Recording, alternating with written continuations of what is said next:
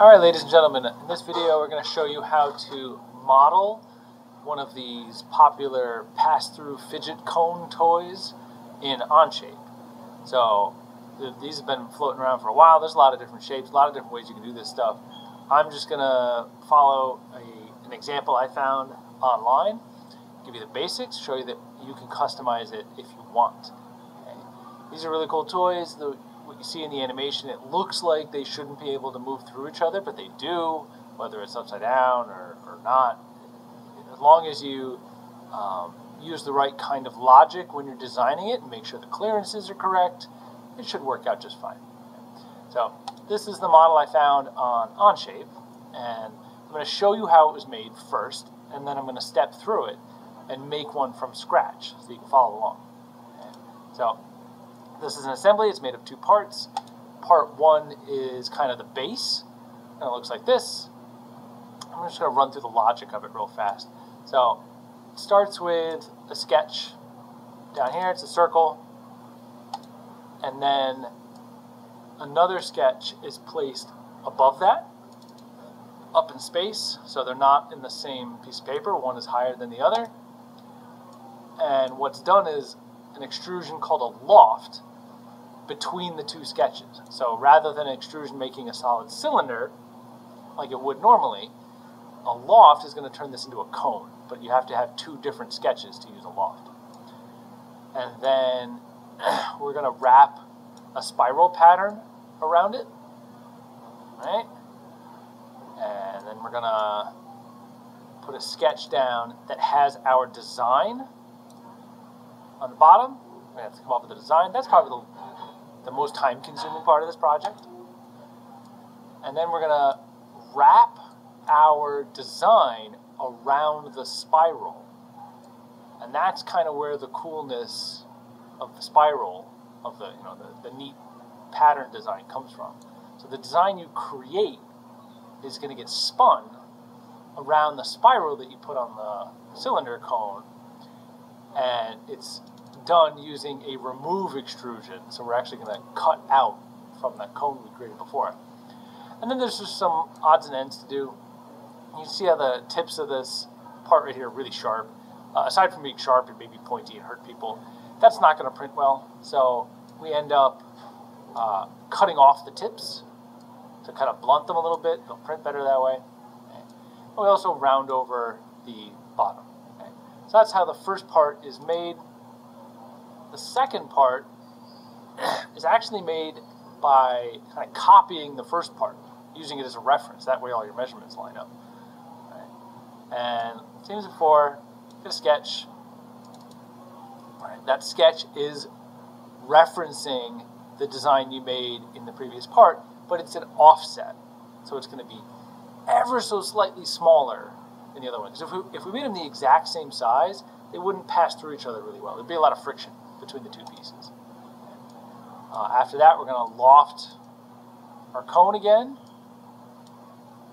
And because our cone doesn't go all the way to the top, we're essentially going to recreate the top of the cone. Loft up to that. And then we're going to extrude. Now, this has to do with the surface extrusion. We'll talk about that later. Okay. We're going to create a split. We're going to do the same thing. Get our helix going. That's our spiral pattern. Right. Kind of following the same logic, just in a different order. So there's our design that we kind of reference and offset from earlier, spiraled around our helix. You notice this is now a separate part. That's why it's gray. It's a different color. So there's two parts here. We're going to extend that up, so it has to be done again. And then we have a Boolean operation called an intersect, which Onshape can look at the two things that exist here. Right? There's the spiral bit and there's the cone bit, and an intersect will keep only the bits where there was nothing, where there was the no overlap. Right? So to look at that again. Right? So the gray part doesn't get kept. The blue part doesn't necessarily get kept. It's kind of like taking one out of the other is kind of what happened, right? So we're left with this bit. And same as before, we're going to round over the top, and then this piece should pass through perfectly with the other piece. Right? And if we check here in Onshape in the assembly, we say look for interference. Hopefully there is no interference, right? That means that these two pieces do not overlap inside. All right? So that's the basic idea of what we're doing here. And now I'm going to go ahead and start doing it, right? All right, so first up, I'm going to go ahead and make a new Part Studio tab here. Let's kind of start fresh. I'm going to put a sketch on the top plane. I'm going to turn off top plane, front plane, right plane. I'm going to look at this all from the top plane. I'm going to draw a circle centered on the origin and dimension that circle to have a diameter of 40 millimeters. Now, you can type in the mm. I know we usually work in inches, so you don't have to type anything in. But in this case, you either have to type in the mm or you can go up to workspace units. And you can change it from inch to millimeter, and that way you don't have to type in the mm anymore. But the example that I am copying from did everything in millimeters, so I'm just going to copy them and do it in millimeters. All right, so I got my circle sketch that's going to make up the base of the cone. Now to make the second sketch, I need to put a plane up in space. I'm going to offset it from the top plane at a distance of 90 millimeters. Okay? So I went to the plane button over here. Plane's the top option. The default plane setting is offset. That's what I wanted. I had to click on top to tell it to offset from the top. I had to type in the distance of 90 millimeters. So now there's a plane hovering in space. A plane is not a sketch. Okay? A plane is just a place where you could put a sketch. So click on the plane, click sketch. There is now a sketch on the plane. Look at it from the top. Draw another circle centered at the origin. This circle will have a diameter of 10 millimeters. Okay? Now I have my two sketches, my two circles. And I am going to loft between them. So here's my loft button. In my solid model toolbar, there's extrude, there's revolve, there's sweep, and then there's loft. Loft from one sketch up to the other sketch. And that makes my cone. Alright, looks pretty good. And the next step won't really make a lot of sense as to why we're doing it, but we are going to extrude the base circle with a surface. So make sure it's on the surface option. And the height should go all the way up, 90 millimeters, all the way up like that. Right. The reason for that is so that when we put our spiral on, the spiral stays constant. If we just use the cone, the spiral is going to get smaller, obviously, as it gets closer to the top of the cone. We don't want that. So, in the same menu, I found the plane. Right, hit the down arrow. I'm going to go find helix. Helix is a fancy word for a spiral. I'm going to put a helix on that cylinder surface. The only thing I need to change here is target revolutions. Should be 1. Okay? And that should do that for the helix. One thing we can do, just to make things a little bit easier to see, notice how we now have a part and a surface and a curve. The surface is that cylinder, and it's blocking our view of the cone, so I'm just going to hit the eyeball, turn that surface off. Now I can still see my spiral. Now, next step is to put a sketch on the base, down here. Okay, so I'm going to make the design on the base of the part, and it's really important, not that you do everything exactly the way I do, but that you create the references and do the mirror bits in order to create the symmetry. So if we look back at the original, that's my test version. The original, you notice, has all these spoons. That's what I'm calling them. This shape looks like a spoon. And that spoon is mirrored over to here, and then mirrored over to here, and then mirrored over to here, and then mirrored over to here, and mirrored over to here. So this shape has radial symmetry. If you take this whole shape and rotate it 60 degrees, you get the exact same shape. And no matter what design you come up with, it has to have radial symmetry for this pass-through to work. If it doesn't have symmetry, it will only work in one specific orientation, and it's not going to be all that much fun. Okay. So, first thing I got to do, not even thinking about my design, I'm putting a sketch on the face there. Okay? I'm going to draw a circle centered at the origin. Doesn't matter how big the circle is. I'm going to draw some lines. These lines are going to help me with that symmetry, with the radial symmetry. So the first line I drew was vertical. Make sure it goes to the origin. Next line I drew, and I'm using the Onshape kind of assistant snap. The next line to be horizontal, goes to the origin. Now I'm going to draw a line here. Now, that does not go through the origin, so I'm going to use a coincident constraint right at the top of the toolbar and force it to go through the origin. Also going to dimension it away from the vertical line by 30 degrees. Okay. Do that again with another line. Same thing, coincident to the origin and dimension 30 degrees. Okay. Maybe I can start my my design now. Might need to add in more lines in a second, but we'll see. I'm going to draw my design using something called a spline. A spline is a curvy line that's controlled by points. So, click on spline. What I probably should have done is to do that real fast. I'm going to extend this line because this is going to be the kind of like starting point. So my spline is going to start there. And when I click for a spline, I can control where the curve goes. And to end it, I just double click.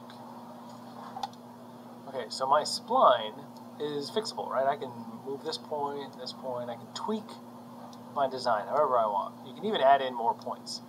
The start point and end point, you can grab these tangent handles if you wanted to, and move those around. I'm going to start with that as my design. Now I'm going to mirror, so I click the mirror button. It says select mirror line. I'm going to use the vertical line that I drew first. It says select entities to be mirrored. I'm going to click on what I just drew with the spline. Now, I'm going to do it again. Select mirror line. I'm going to use the diagonal line I drew here. Like to be mirrored. There you go. And I'm going to keep doing that. Now see, this is what I was afraid of. I forgot some lines in here. So, let's see if I can do this the other way. I'll go this way. Like that one. Now, can I now flip over the horizontal all of these pieces? I can. But I'm still missing some. Right? So yeah, I need to draw in one more line. That should work. I'm going to mirror over that line, this piece, and then one more, right? And do the same thing on the other side.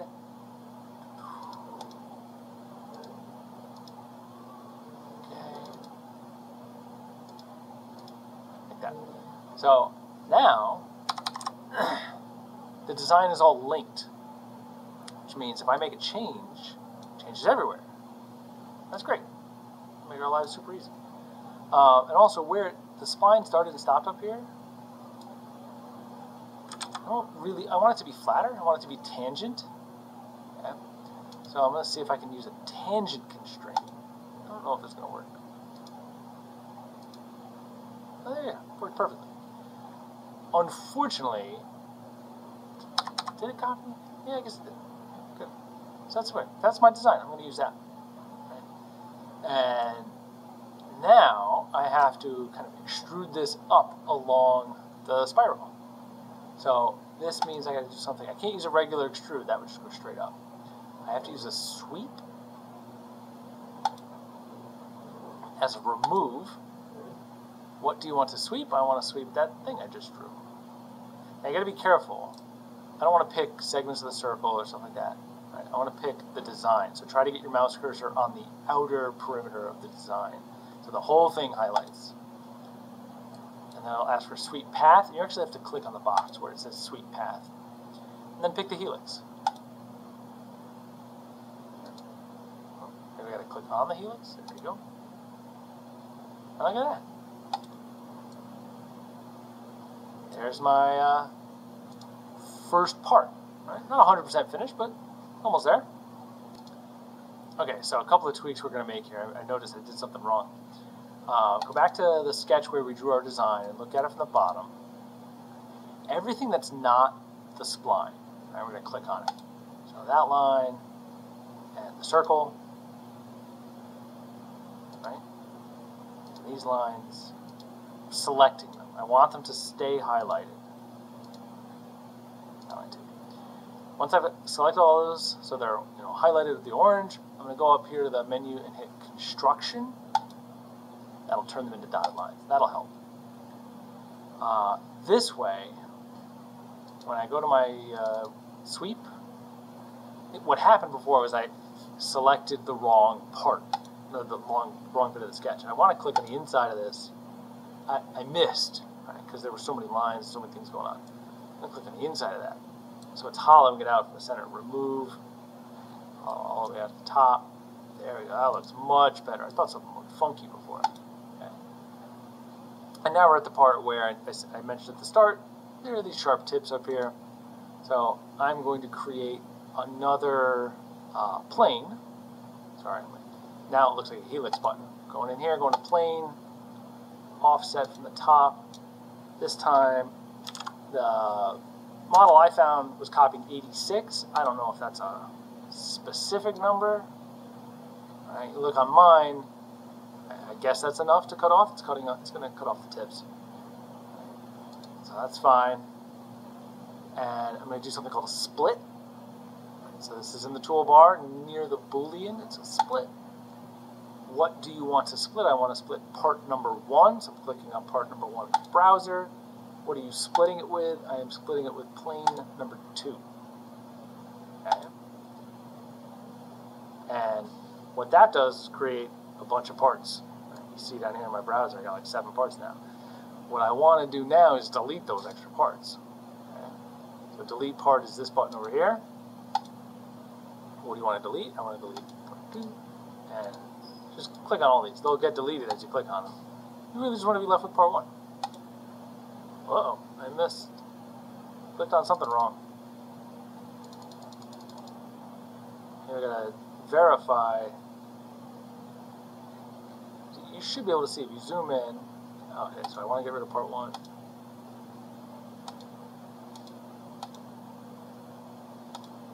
There we go.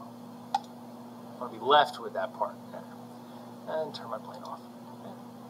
So that is the first part of the build, right? And if at any point, if I wanted to, I can go back to the sketch 3 and change my design if I really felt like it. Okay. But that's it for part 1. Alright folks, this is the final part of the spiral fidget cone tutorial. So at this point we've made our kind of base piece, and we've done everything we need to do to create the hollowed out cone. Now we're going to create the second piece. This is going to be done in a separate part studio, so make sure you have an empty blank part studio. If you don't have one, hit the plus sign, say create part studio, right, to make a new tab. And the critical step here is we're going to use something called a derive, which means we're kind of referencing the part we just created. That way we don't have to start over from scratch, and any dimensions, if anything ever got changed, we change it here, and it will automatically update and change in the new one. Okay? So to create a derive, this button default looks like the plane button, right? But it's got a menu, it's got a lot of stuff in it. And it's where we found our helix from before. And down near the bottom is derived. Okay?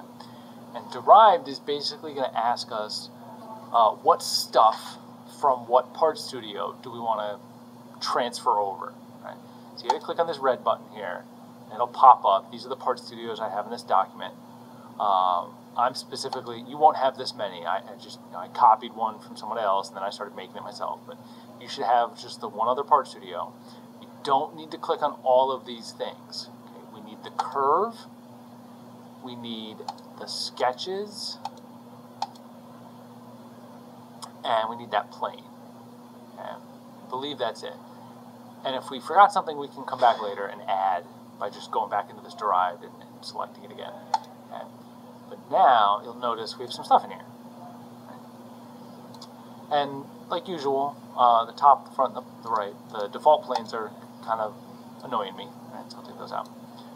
Also I can go into the derived menu and turn off the plane if I want. This is the stuff I have. I can turn off the other things if I need to. I can always turn it back on. The curve gets turned off down here. Okay? So, first step actually proceeds kind of just like we did on the last one. We're going to create the cone shape loft, right? So, I'm going to just go from one sketch to the other. Loft between them. It's fine. Now, what I want to do, I can turn off those sketches. I'm going to turn on the sketch 3 that had my crazy design in it. I'm going to put a new sketch on that bottom face. Look at it from the bottom. Okay. Now, I can't use this sketch exactly, because if the cutout in the second piece is exactly the same size as the cutout in the first piece, they won't actually slide past each other. Right? There'll be a little too much friction. It won't be very good. What we need to do is use something called an offset, and that's in your sketch toolbar, kind of near the middle. Right? It's keyboard shortcut O, offset, and you click on a sketch entity. In this case, I'm kind of clicking through to the sketch we transferred over in the derived. Right? You'll see you have an option. Do you want it to go inside or switch to outside? Okay. And how far do you want the offset to be? Now, the default is 5 millimeters. I don't know why. We don't want it to be that big. We want it to be 0.2 millimeters. This is a very, very tiny offset. Just enough space to give it some wiggle room so the pieces can slide between each other. Right? Nicey. Right? 0.2 millimeters to the inside or to the outside. We actually want it to the inside. Right? So now that I have the settings, I'm going to go ahead and click on all of my sketch elements. Right? Just the splines that I made earlier, not the circle or the lines or anything on the inside. Just make sure you get all of them. Now, I accidentally clicked off, but I can just keep clicking and just make another offset. It's fine. Okay. There you go. So you can kind of see the difference here. The black lines represent what I just created in this new sketch. The gray lines represent the original design from the other part. That looks good to go. Okay, so one problem we have, if we're looking at this, right now it's pretty much a carbon copy of what we had before. Right? It's going to end up making something this tall. But if we look at the finished assembly, the new part that we're making, that's the dark blue one, is taller. Right? So we got to kind of extend our cone a little bit. Okay? So, well, back here, I'm going to hit plane, so I can make a plane a little bit above the top surface of this cone. Not 25, though. I want it to be 15 millimeters. And then I can put a sketch on that plane, change my view to the top, draw a circle centered at the origin, dimension that circle to be 6 millimeters. And then finish the sketch. Right, so I have a circle above a circle, kind of like what we did before. I'm just extending this cone. And I'll loft that circle to that circle. So this way I have a slightly taller cone. It's just extending it. The 6 was important based on the other numbers we used. It's a continuous curvature. Okay? Okay, so now I'm going to do something similar to what we did before. If you remember the original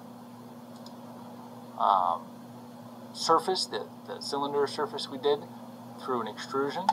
So I'm extruding, this is sketch 1. I got to be careful. I don't want that.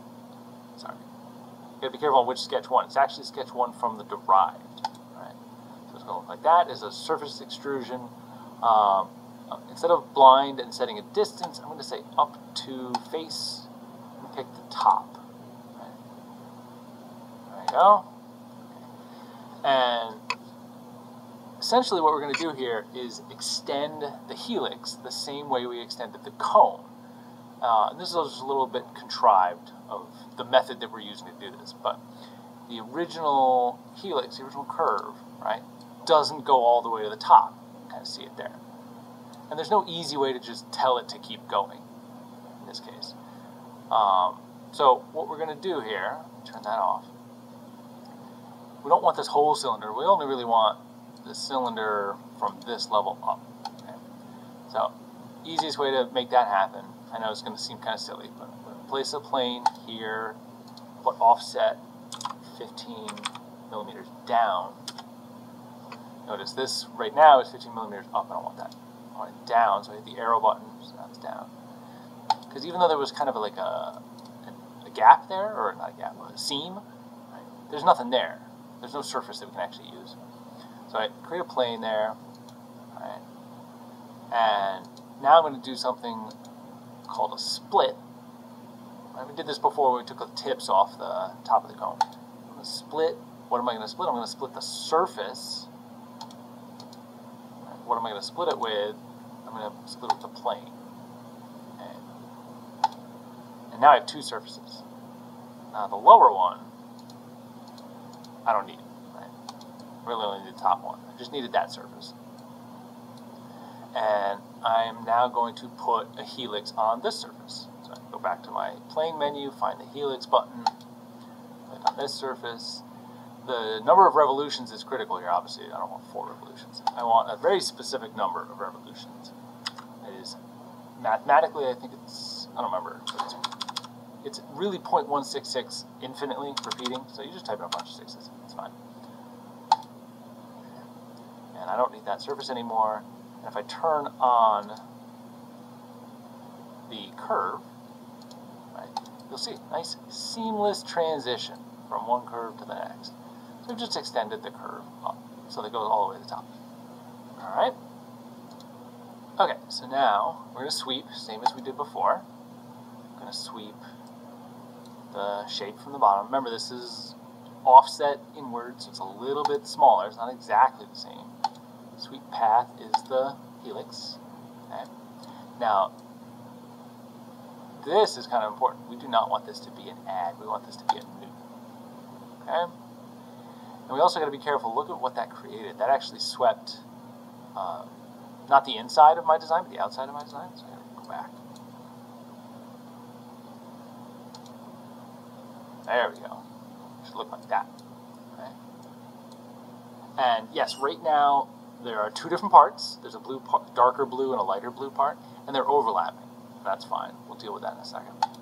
So that's one sweep, but you notice because I used the original curve, didn't go all the way to the top, I'm going to sweep again, top of this, using that extended curve.